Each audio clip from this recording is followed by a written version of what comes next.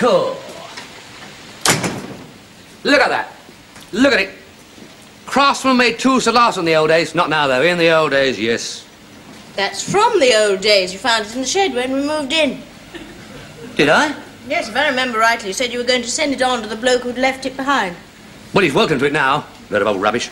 Don't go on at the fork. It must have dug about 6,000 acres by now. I wasn't digging with it. I was banging in a stake with it. What do you use for digging? A sledgehammer? If they'd made longbows out of this tack, we'd have been in a fine old set at Agincourt, wouldn't we? Sorry, my liege, you came away in my hand. I'll have to chuck me arrows.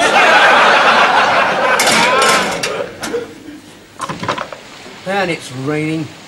You are having a little moan, aren't you? Well, it's important. We need all the daylight hours we can get. The nights are drawing in, you see. Yes, well, they usually do in autumn. Yes, but they're keeping us inside. We shouldn't just be sitting about doing nothing. True enough, you shouldn't. No. We should be using these long evenings like the crofters do. They don't just sit about chatting on the long evenings. They mend their nets and knit fair old jumpers. You can't knit. Neither can you. Well, mend your nets.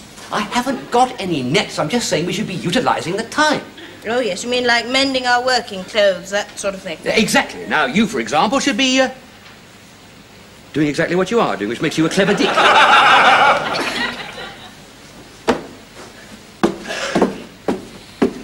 Any floorboards need nailing down? No. Creosote the chicken house. It's too dark in the garden. Well, I can't sew, can I? I never claimed to be able to sew. Well, mend your fork! Yeah, I was going to do that. I had that in mind to do that before you even said it. So if you're at home of an evening and you've got a broken fork, that's the kind of thing you should be doing. Well, that's typical, isn't it? Just when you get started on a job, interruptions. Hello, Tom. It's only Mark here. Hello, Margot. I want it on the telephone. I can't be. I haven't got a telephone. My telephone. Oh, I see. Thanks. Who is it? I don't know. It's a Mr. Coles. Never heard of him. You haven't been gardening in a dinner jacket, have you? Certainly. You've heard of gentlemen farmers, haven't you? Hello, Margot. Hello, dear. Barbara, Tom is wearing a dinner jacket for manual work. He'll ruin it. Doesn't matter. But say he had to go to a function. Well, we don't go to functions anymore, Margot. No, you don't, do you? Nevertheless, a dinner jacket in a muddy garden. Well, I tell you what, think of it as just a coat. Mm-hmm. Yes. Well, that's it. That is all it is. No, Barbara. That's like calling salmon mousse fish paste. Look, Margot, as far as Tom and I are concerned, it doesn't really matter what it looks like, as long as it's serviceable. Oh, I'm sorry, Barbara. I didn't realize you were reduced to scraping the bottom of your sartorial barrel. Funny, I thought we were just making use of the things we'd got. Brave, brave Barbara. Well, how extraordinary. It must be a trick of the light. One leg looks orange and one leg looks blue. Right, you got it. Snazzy on me. But you can't wear those. Why not? Because one leg is orange and one leg is blue. Well, I don't mind if the pigs don't mind. You never know, this could be the in-gear for swineherds this year. Barbara. Look at me. On Saturday morning, I shall be shopping in the high street. Wow. And I shall have my checkbook with me. Yes? Well, call it an early Christmas present if you like. No, but thank you, Margot, all the same, but this stuff will do for us fine. I mean, honestly, now look, what is wrong with that? Just as a pair of working trousers. One leg is orange and one leg is blue. Well, kid, you're going to be a star. Really? Who was that on the telephone, Tom? The bloke is going to make Barbara a star. He's a journalist. He wants to do a feature on us. No. Yeah, he got talking to Ron in the pub, and Ron mentioned us and self-sufficiency, and he wants to write about it. How extraordinary. And you said yes? Yeah, he seemed a nice sort of fellow. Just a few pictures, a bit of blurb. Shouldn't take long. It might be a bit of a giggle. Yes, why not? I could wear my new trousers. Barbara, if one is to appear in a newspaper, one must be very careful about one's appearance. When is he coming, by the way? Tomorrow. Morning or afternoon? Morning. Have you got any string, Barbara? I think I could fix that fork. Any special time in the morning? Left-hand drawer, I think. Sorry, Martha, you were saying? Oh, well, I just thought you might want me here to help with something. No, I don't think so, Margot, thank you. Oh. Fine. We'll leave it at that, then. You call me when the journalist is here. Should you want anything at all. I don't think we want Margot for anything, do we, Barbara? No, I don't think we want Margot for anything, Tom. Thanks all the same, Margot. Oh. Well, I'll say good night, then. Good night. Good night.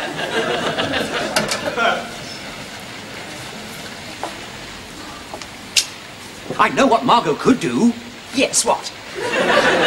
Lend us a ball of string. Now, I'd like you to do something really interesting.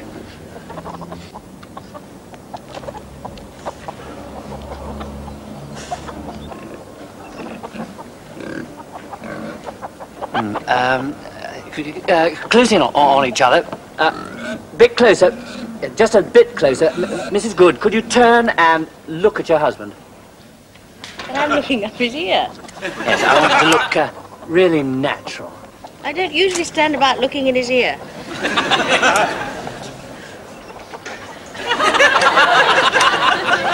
It's here. Thought you might be. Miss Coles, I've got an idea. If we move it along a bit, we can point at the pigs. Lovely.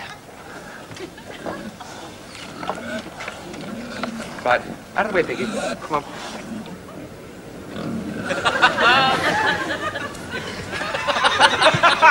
Now then, perhaps a bit more. Right. Yes, if we go further along, we can get the trough in. Anything as long as you're happy.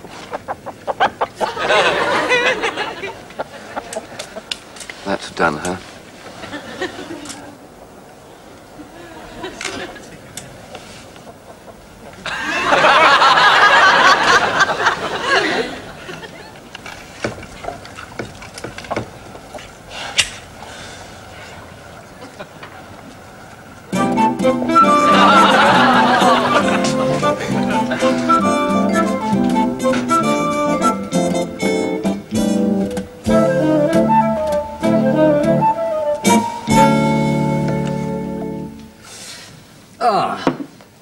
Homemade stuff, eh? Rather. Yeah. Cheers. Cheers. Cheers. Now.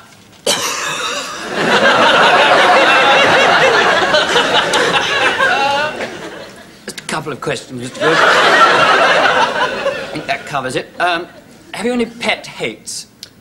Yes, I can't stand cheap wine. Mrs. Good, I couldn't help noticing your trousers. Where did you buy them? Well, I got this leg from C&A, and the rest is from Mart. Pardon? They're mongrels. I made them up myself. Oh, I see. Yes, very attractive. Thank you. Just one more, Mr. Good. If anyone was thinking of leading your sort of life, what advice would you give them? Well, they'd have to marry Barbara first. They should be totally convinced of what they're doing, fit and healthy, and just mad enough to be sane. Yes, I like that.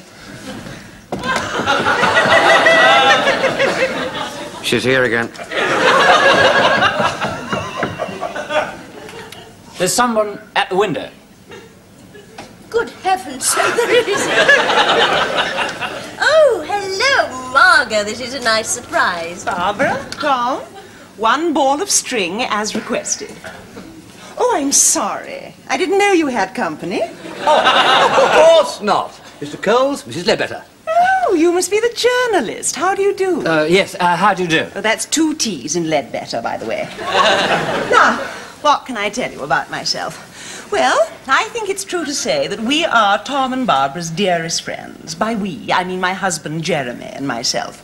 Jeremy is an executive in the plastics industry. I, of course, do not work apart from the odd charity. Hobbies? Well, it's no secret in Surbiton that I am one of the leading lights in the Music Society. Oh, by the way, we're giving the Sound of Music at the Town Hall from the 23rd till the 24th. Interestingly enough, Julie Andrews played my role in the film. Now, I think you may quote me as saying, you're not writing any of the stuff. No, I've got all I need for the article. It's about Mr. and Mrs. Good. Oh, I thought you might want some background information, some local colour. No, thank you. Oh, go on, Scoop. Give her a mention. Margot's played a very important part in all this. Really? Oh, yes. I mean, after all, she's had to live next door to a suburban revolution. A lot of people would turn nasty. Not Margot. No, nothing but support and encouragement. Yeah, I remember we used to try to keep pigs. Now, a lot of people poo-pooed the idea around here because of the smell. But Margot didn't, did you, Margot? Well, She said if you need pigs, you jolly well have pigs. Yes, and I'm sorry if I'm going to make you blush, Margot, but I'm going to tell Mr. Coles about the goat. Are you? Yes. Now, Margot has insisted on transporting our goat to and from the common for grazing in her own car. No reservations about the little pile of black cherries the goat leaves behind. No. You see, I think you must mention Margot. Hear, hear to that. Thick and thin, fair weather or foul, Margot has been there, like a truss. What? Constant source of support. Yes, I'll see if I can get that in. Well, look, I must be on my way. Thanks very much. Goodbye. You won't Bye. forget the sound of music, will you? I'll do my best. Bye-bye. Here we are. What an awfully nice man. Nice creases in his trousers. And he had black shoes. That all points to him working for one of the quality newspapers, doesn't it? I don't know.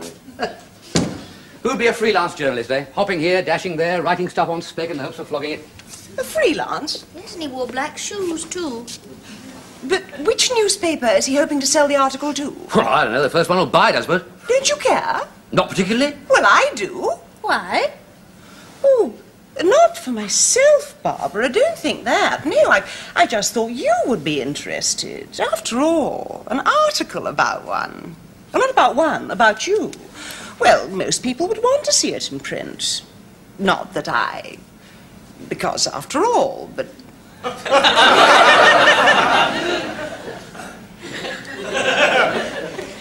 I can't sit here all day. I must be off. I'll see you later. Oh, thank you for the string, Margot. Bye. That's the trouble with these Orientals. You can never tell what they're thinking. Inscrutable. Yeah, come on, old legs. We've got work to do. Right, give me the creosote and I'll finish the job. I say, I wonder if we will get in the papers. Why?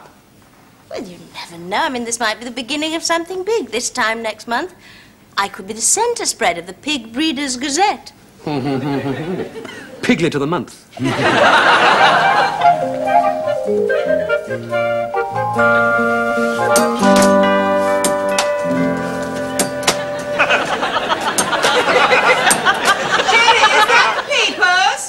Yes. That paper boy must be late for school.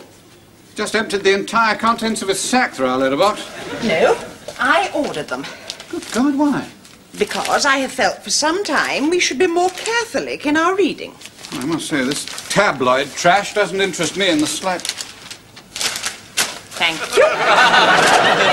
Oh, I see. It's looking for our name in print time, isn't it? Nonsense. I'm doing it for Tom and Barbara. You know they can't afford newspapers. Well, they can be on this scale. Hello, 390-7164. What? Sorry, I can't hear you. It's rather a bad line. Could you speak up? Coles? Yes? Mr. Coles, yes? Margot Ledbetter speaking. Yeah, I'm sorry, I can't quite hear. Yes, that's better. Oh, the article, yes. In the what? The Observer. How wonderful. Yes, I'll tell them. Jerry, quick. Run and tell Tom and Barbara that we are in the quality press. The Observer. I do find running in the morning so vulgar. Then walk quickly, Jerry. I mean, tell them, please. Anyway, why can't you go? You're the one who might just have sneaked her way into the corner of one of the photographs. Because I have 1,000,000 calls to make. Ah, hello, Miss Mountcharft. Margot Ledbetter. Miss Mountcharft, if I hinted that I could get our little production mentioned in the Observer... Yes, the Observer. Might that reawaken your interest in my design for the program cover? You know, I never really appreciated the taste of tea till we had to ration it. Shame we can't grow it ourselves. Yeah. Mind you, it's only really camellias, you know. I wonder if ordinary flowering camellias... No, that's about as sensible as you thinking we could keep silkworms and make my stockings from them. Yeah, all right. I'll just develop my genius for mending forks.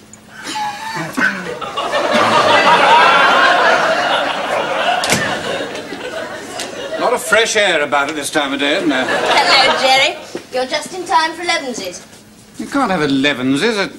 8:30. You can, you know. Just get up at 6 o'clock. Being so damn cheerful. Looking so damned healthy. There you are, Jerry. Have some tannic acid. Thank you.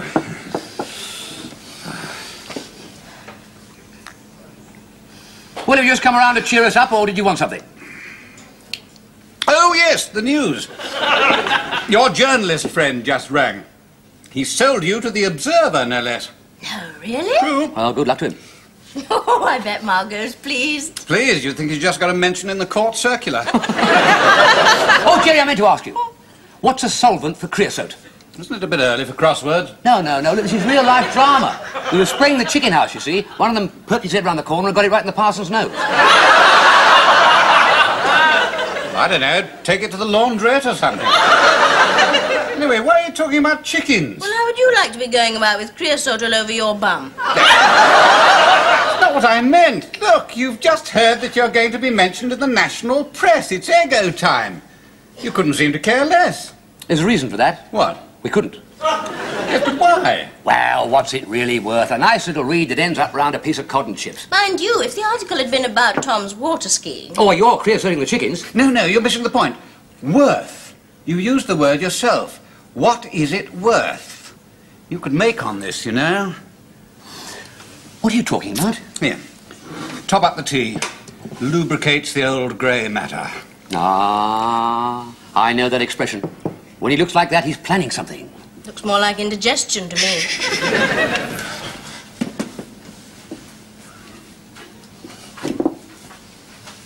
That's it, I've got it. Look, you two go about looking like a pair of tramps, don't you? Give me my tea back. No, listen. You live in what I can only politely describe as abject poverty.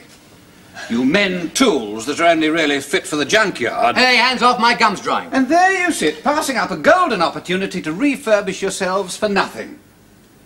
God, look at you. About as much business acumen as a couple of characters out of the Magic Roundabout. What are you going on about? Well, I'll try to make it simple. Look, you go to local shopkeepers and you tell them that you're about to be featured in a national newspaper. This makes you a local celebrity. Now, if a local celebrity allows local shopkeepers to use his name for publicity purposes, he is liable to be showered with free goodies. What, you mean Tom and Barbara Goods shop at Jaime Cohen's Chinese Emporium? Exactly. Oh, get off. I couldn't sell an idea like that. You couldn't, but I could do it for you. Truly? Yes. Perfectly simple business if you know how to handle it, and I do. What about it? Yes. No. All right. I think you're making a big mistake, Tom. No, wait a minute. No, just because I'm lord and master and Barbara a mere chattel doesn't make my word final. God, you two are so liberated, aren't you? I expect you're now going to have a reasoned philosophical discussion. It's a little bit too early in the morning for that. Let me know what you've decided tonight. Okay, Jerry. And thanks. Bye now. I think I'll go and rip out my telephone. All right, then. A reasoned philosophical discussion. You first. Well, I say yes. No. Yes. No. Yes. No. Yes. No. Conquers at 10 paces. Now, look, seriously. It all smacks too much of commercialism. We've left all that behind, all that wheeling and dealing. I don't think so. I think it's just using our initiative. Or Jerry's initiative. We could do with some new stuff. Ah, it seems dishonest to me. No. Well, it would be if we tried to stock up with a lot of things that we don't even need. But we only get things like dungarees and chicken wire and tools, things that we actually use. It's still a bit of bunce, isn't it? It's not us earning our own reward. Well, of course it is. I mean, the article would never have been written in the first place if we'd only grown 2 tomatoes in a window box. I mean, we're only newsworthy because of our efforts, and I think if there's any bunce attached, we've jolly well earned it. Yes, you're quite right. I was wrong. You are my idea of a man. Do you know that? Well, I've got no time for all this sexual inequality. I mean, we're partners, equal shares, even Stevens. Except in one department. What? I'm stronger than you are, and I can pin you to the bed any time I feel like it. Rubbish.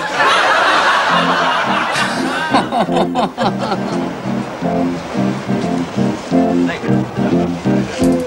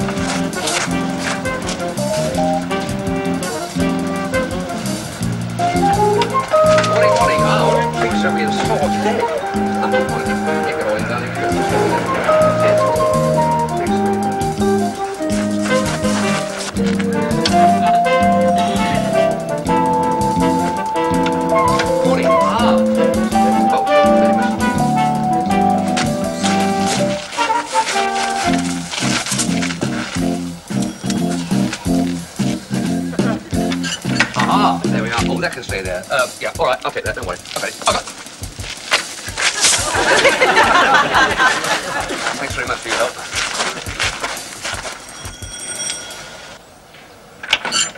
Morning. Mr. and Mrs. Good? Who will be appearing in this week's Observer, yes. Sign here. Oh, Tom. There we are. Right, wheel it in. Bit too big for that gun.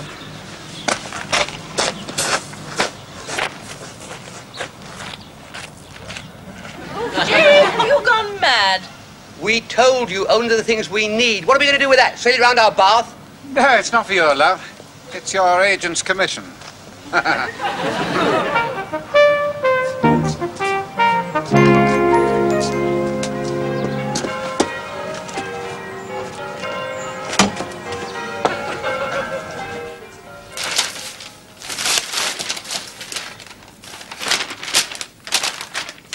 Jerry? Jerry? Yes. Oh, hello, Miss Mountcraft. Yes, I have seen the newspaper. But I didn't, Miss Mountcraft. I did not promise we would be in the paper at all. Oh, there was never any question of twisting your arm over the program cover, Miss Mountcraft. Very well, take that attitude.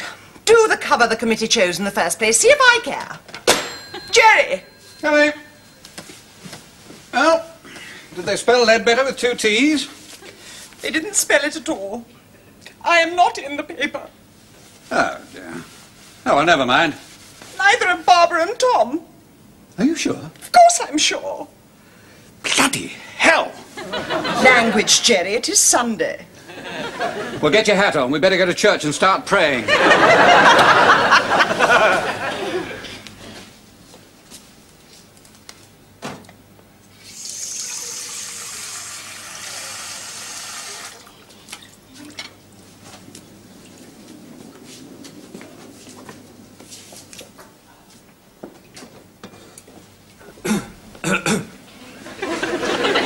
Good morning. Tom Good, the Observer's favourite model. He's wearing a new brushed denim ensemble with the latest off-the-knee Wellingtons. And denies any rumour of romance with Prince Rainier. You don't look right somehow. What do you mean? Well, you're not all rumpled and crumpled, your old rag-bag self. Well, thank you very much. The last time I let you lie until 9 o'clock on a Sunday morning. Why aren't you wearing your new dungarees? Oh, I'm saving them for best. My coming-out ball, things like that. Ah, I see, yeah. Well, I must say, I must hand it to old Jerry. He really knew what he was talking about. These are lovely things, you know. Can't wait to use them. I should unwrap them first. What, get them dirty? I would just like to say, Tom and Barbara, that this is the last time you involve me with the gutter press. Good morning. I say, what are you talking about? The fact, Tom, that your so-called journalist's article has not appeared in the Observer, you obviously haven't got your copy yet. Well, we didn't think we'd bother. Why not? Well, we were at the interview. We heard what was said. Well, don't worry, Margot. You'll probably be in next week's edition. This week they probably have more important news, like the pound rallying to 65 pence. I say, I'm frightfully sorry about all this. I've just had a telephone call from that chap Coles. The article was in the Observer, all right. It was not, Jerry. I scanned every inch. Not of the Ox and Bucks Observer, you didn't? Ox and Bucks Observer? Yes. You mean Margot's alerted the whole of Surbiton for something that sells about 3.5 copies? 2 if it's raining up there. Yes. I'm sorry. I think that's priceless. It's a bit more serious than that, I'm afraid. Don't you see? All the shopkeepers who let you have all this stuff are hardly going to regard the Ox and Bucks Observer as the national press. Oh. You mean Father Christmas is going to want all his presents back, isn't he? Oh, dear. Thank goodness we haven't played with them.